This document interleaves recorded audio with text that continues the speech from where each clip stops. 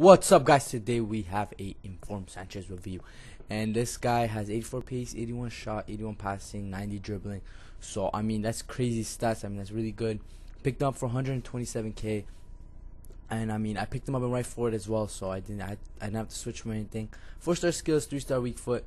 He's right foot on the right side, which annoys the shit out of me. I played 4 games with him because I did play with a subscriber, and it doesn't show that. So I did play 4 games with him, so I do have a good understanding of what type of player he is, and he's okay. And let's get to the team around him. I mean, it's a very generic Liga BBVA team that I have. I mean, I'm not gonna lie, guys. I mean, it's very boring in my opinion, but it's just I had to make it, just so I can play with Sanchez. And it's a good team, I guess you could say. And all the assisting come from the midfield. And let's get into some of the Sanchez review. And this guy, I'll talk more about him when we get into the gameplay, which we are gonna get into soon.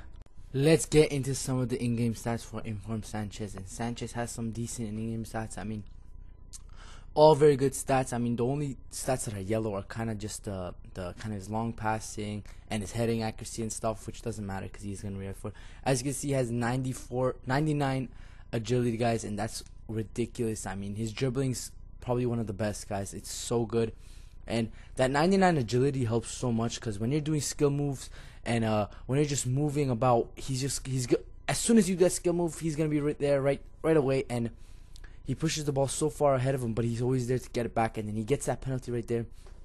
I switch to him, and I just put this right into the back of the net because, like I always do. And Sanchez is just so good, guys. I mean, he was so good for me until like my first game where I was, listen to this, like when I'm playing with this guy, when I'm trying to make the video, I usually try to focus all my play towards Sanchez. And one thing I do not like and I hate about him, and it ruins him for me 100%, is that he has high work rates, and that kills him for me, guys. That just ends it all. And because he's high, sometimes he switches with the center mid, sometimes he switches with the right back. Are you kidding me? You're not switching with the right back if I'm paying 120 grand for you. You stay in your position. But he doesn't, and he's always just pushing up. And people, I don't like switching it in game every single time I play with him. It's just so annoying. I'd rather just have it natural, and his finishing is good. I mean, everything other than his work rates is bad. I mean, also his right footed on the right side is also bad as well. But I mean, he has great dribbling. His shooting's unbelievable. He gets so much power under it, and like you could take long shots, but sometimes his long shots aren't crazy good. They're usually off target.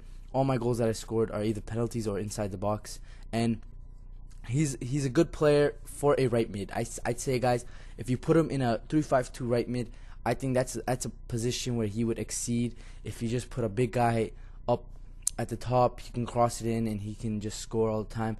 And he'd be a perfect right mid. I mean, for me, he's around an 7.5, 7.6, 7.8, something around that, guys. He wasn't crazy good, but he did have crazy dribbling, guys. And thanks for watching, guys. Peace.